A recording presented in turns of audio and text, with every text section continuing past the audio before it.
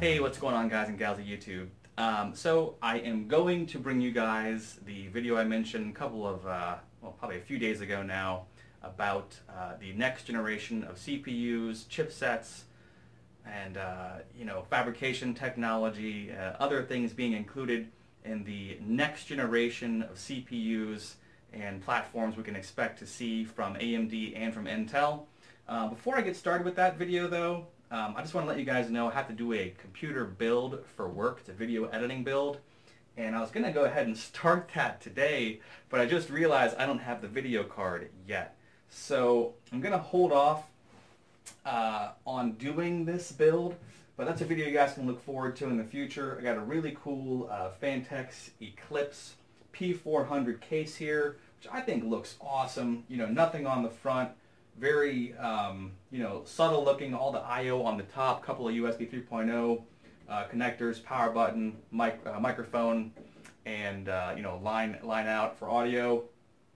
And a really cool look, and it's going to look sweet with the R7 1700 RGB cooler in it with this cool glass or acrylic side panel. And also have another X370 motherboard. It is the Gigabyte Gaming K3, and this board apparently does have an unlocked, or it has a external clock generator to be able to change the base clock, which is very important for overclocking, your memory, and can definitely help you with overclocks on your CPU as well. So looking forward to putting this stuff together, testing out this board. Got a Seasonic 650, very reliable brand, 80 plus gold power supply, and the old primary storage on this device is going to be the 960 EVO, quarter terabyte. Got a 1 terabyte, just a kind of old off-the-shelf part, Western Digital Blue drive I'm going to use for archiving. It's going to be a video editing machine, so I'm going to archive the video on that internally. Also went ahead, and I know this RAM kicks bucks to have it in my own system.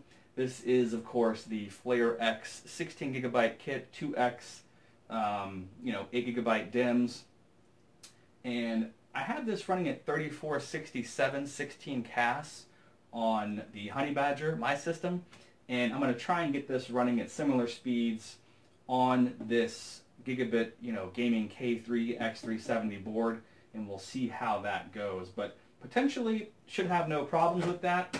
I'm going to wait until the video card gets here. It's going to be an MSI GTX 1070, which right now, all this mining going on, GPU prices are kind of out of control, but otherwise I'd have put a more capable, or maybe even like a workstation graphics card in this system for video editing.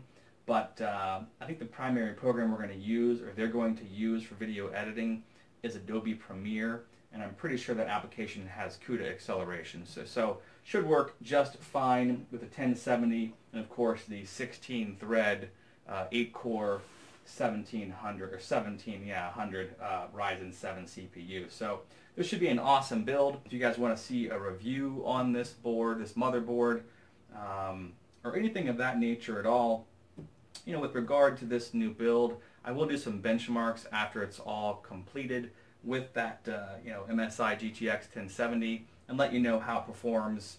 Obviously, with the video rendering, it's going to be its primary kind of role in this, in its office environment. But outside of that, if there's any benchmarks you guys want to see, anything in particular that you want to see in terms of the build itself, put it in the comments below. And I'm going to go ahead and make this just a quick little intro video about this build, and I'm going to move on in a minute here. So you're going to see me in the same outfit doing the next generation CPU video here in a second. So hope you guys are all doing well out there, and I will see you again soon. Peace out.